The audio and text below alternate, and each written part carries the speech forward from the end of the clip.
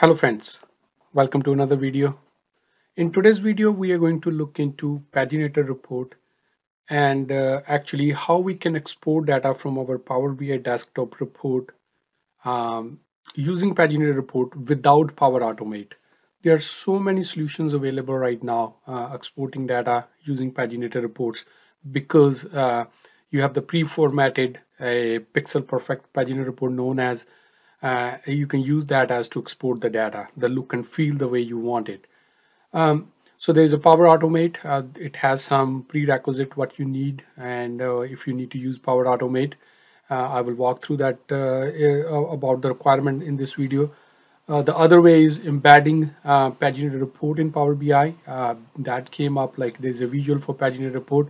And the third, the one which I'm going to look into today's is like user will interact with the report, select slicers and select the values. And then on a click of a button, it will help us to export the data in Excel format or PDF if you wanted to, but I will show in Excel format. And again, to achieve that, we will not be using Power Automate, but we will be using paginated report URL parameters. So let's first take a look at that, what I'm trying to achieve here, and then we will look into the solution. So let's get to Power BI service and the Power BI report. So here I have a sample sales report. Of course, I have a date range, I have a product, customer, and different slicers. So I put a button here at the bottom which calls click to export data. What does that means is what it is going to do is on click of this button, it is going to pass in a URL parameters to the paginated report and then export it in an Excel. And it will use date and the customer parameters based on the selection done in the slicer. So let's have a quick demo of this. So let's say I go, my date range is still 2010 to 2014. And let's say I pick up 3 or 4 customers here. So this is what I'm interested in. And now I can do click to export data. Now a couple of things to consider. It will open a new window because what it is going to call, it's going to call a paginated report, which is already published in Power BI survey. It is going to pass those parameters to the paginated report, and as you can see, and then it will export that report, and now it has already exported. So if I open this file, so what you will see is again the paginated report. What you're seeing in the behind the scene is the one which I already created using report builder and published in Power BI service, and calling that report with the click of the button and passing the parameters. Grouping, so with the plus sign, because that's what I did in paginated report, and this is what actually coming to the Excel as well. So this is exporting. So it only the number of customers we selected. We pass those number of customer value to the paginated report, also the date range. Again, this video is not about showing paginated report, but more about how to export data from Power BI Power BI report using a paginated report URL parameters instead of Power Automate. So before we look into how it is being done, let's look into the URL parameters. I will put the description of this link in the video as well. So the URL parameters in paginated reports, there's the main point here is there's a two part of it, or actually three. The first part is the actually paginated report URL where the report is. The second is the RP colon, the parameter value. So the number of parameters you have, you pass that as a parameter value. And the RDL part of this is what is the export settings or the report settings. So if we look at the parameter reference in RDL, you have the options. Available values are RDL format is equal to PDF. In my case, I'm using Excel. So you can, these are the values you can pass. You can have PDF, CSV, or Excel format. And then there are other settings as well. This is PDF specific settings. These are CSV specific settings, and these are Excel specific settings. And at the end of the day, there is another settings which like target on the same window. That's what it shows up in the export in the same window. And one more thing, there was a parameter show on and off. There are other settings which you can pass. I'm not sure where they are in the documentation here. Yeah, here RDL parameter panel, whether you want the parameter to be shown when the pioneer report get called, it's a collapse or it's a hidden or expanded. In my case, I have hidden the parameter panel because I'm passing the parameter from my click of the button from Power BI desktop.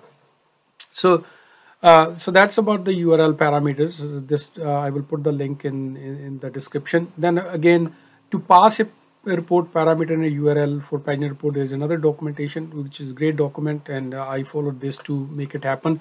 This talks about what the report parameter value is supposed to be. So like for example, in this case, it says, okay, this is the report and the first part, and then you are question mark RP salesperson. This is name of the parameter, and this is the value of the parameter, and of course RB. So in this particular URL, what it is doing is it's using the salesperson parameter in Paginated report, filtering it by type plus type beer, and then state is equal to UTA. So that's what it is doing, and in this case, it's using the salesperson is equal to Triggy. And so there are other configurations here, like if you want to pass the null value and whatnot. So so there are certain things you need to keep note of this, so you can read all about this here. One thing is that this is the one which we are going to show in a demo or see in a demo. So here we are passing the multiple salesperson. In my case, I was passing multiple customers.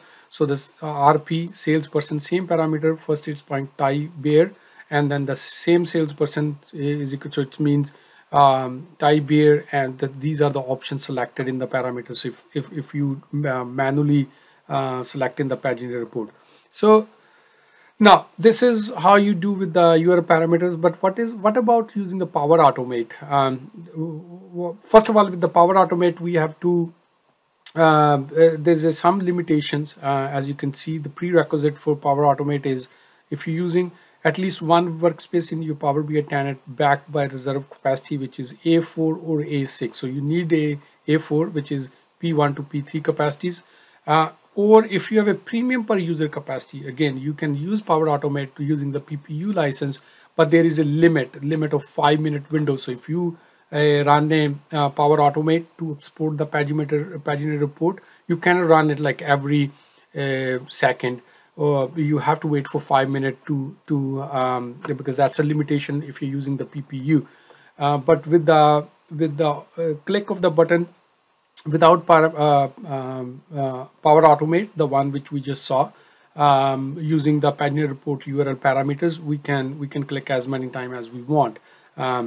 Again, we can customize that pretty much the way we want it. So let's look into how I created that and what was the solution to make it happen. So here is my report, which is published in the service which we just saw, and this is the button what I'm using. So first, let's look at what we're doing on the click of this button. So when I say click on this button, what we have is in the format image under action. Our type is web URL because we want to call a web URL, and then on the condition, it's not a fixed web URL because we are constructing web URL based on the selection.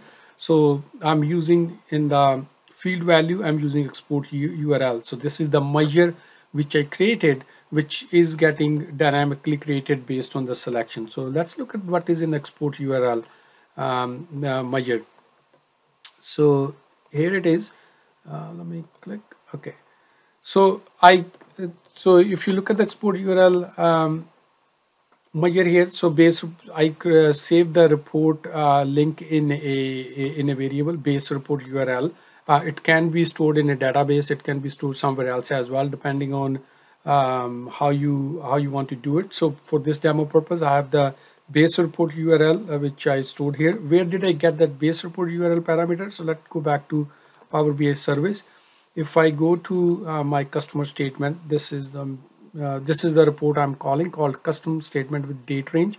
So if I go to my workspace, let's go to workspace customer statement with date range. So this is the report which is getting called.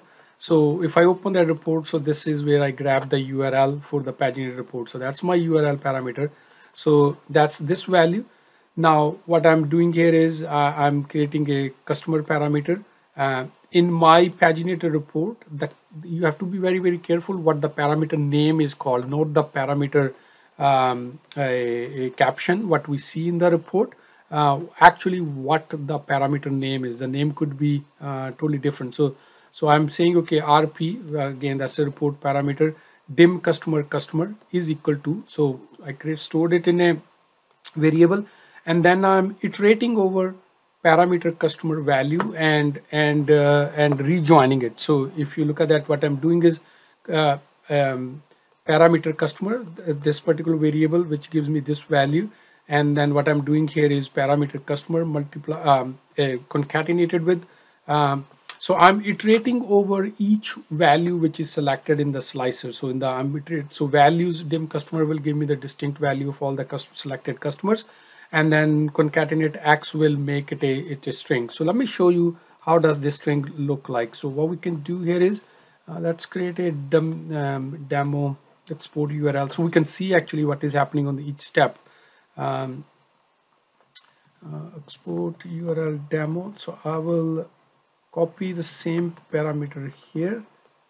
So instead of returning all this, let me store this in a variable, and let's first return parameter customer value. So let's see what does this bring us.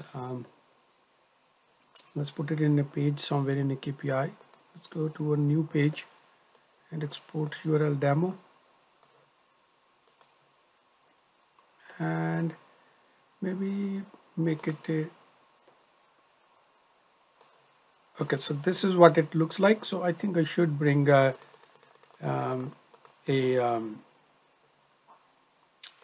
date and customer slicer into that page as well, so that we can see how does that look like. So okay, so these two are here. Okay, let's sync this. So now if I select, let's say 2 or 3, here you go. So let me make it a little bit bigger so we can see it.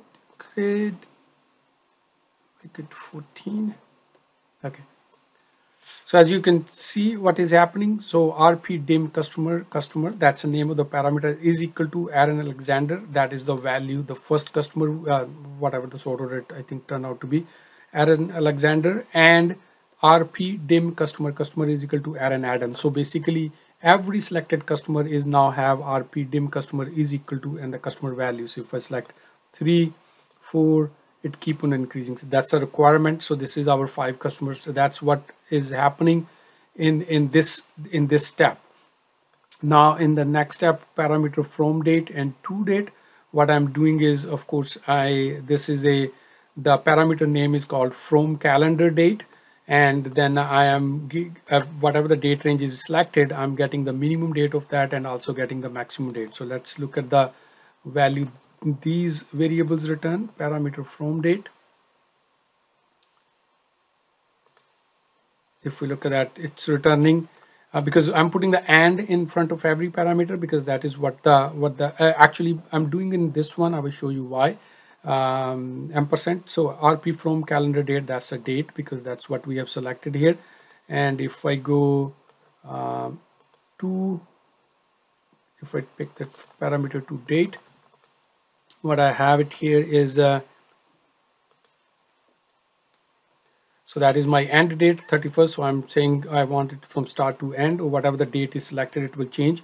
And then this is my export setting. So as I showed the RDL settings, so what we're doing here is so I'm RDL, the format is Excel, open XML, that's what the requirement is, and the report view is equal to page view. I want it to be a page view, and the parameter panel I said hidden, and the target same video is equal to true. So this is my RDL setting. If I need a PDF, or if I really make a slicer here, like also give the user the option you export in what format, I can have the PDF, CSV, Excel, and then these values, the RDL format parameter, I will regenerate based on the selection. But in this case, I just fix it to Excel, and that's why it is what we're doing. But you can always extend it to the different format as well. So once I've constructed all the different parts of the URL, I then combined all those together. So the base report URL, so that is my first thing. and then question mark, and then the parameter customer value. So it gives me the all the customer values, and then RP calendar date, from calendar date to calendar date, and then the final output. So now if we return this, the whole string,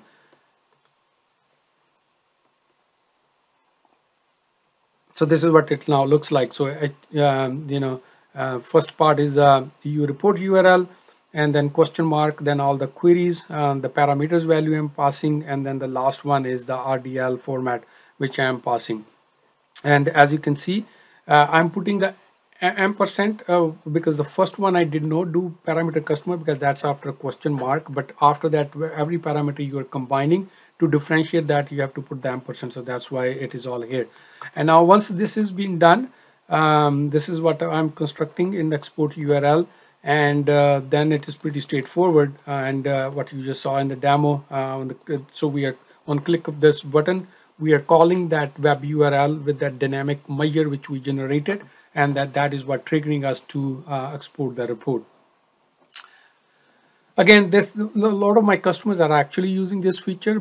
I using this feature before the paginated report visual came in Power BI, and I'm still using it because it's easy. User, like if they select certain things on the page and they click the button, and they can export the data immediately, and it's very valuable, and very flexible at the same time, and you can construct as many different ways you want depending on your reporting needs. I'm actually going to do another part 2 of this video where we will see how we will extend this functionality, where let's say our need is that we have a different customers, and we have a different customer statement or customer format which we want to export out. So what we will do is, based on the customer you selected, we will call a different paginated report and do different things. So let's look that into the next video. Until then, have a great day. Thanks for watching. Do subscribe my channel. Your feedback is very welcome. Thank you very much. Bye for now.